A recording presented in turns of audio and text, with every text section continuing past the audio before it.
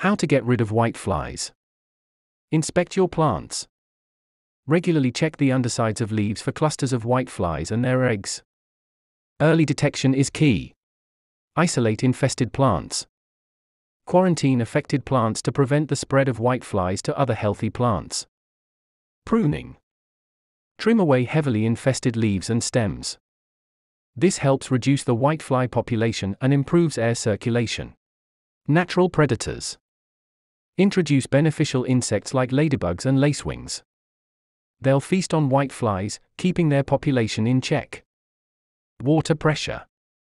Gently spray your plants with a strong stream of water. This physically removes whiteflies and their eggs from the leaves. Neem Oil Solution. Mix a mild solution of neem oil and water. Spray this on your plants, focusing on the undersides of leaves.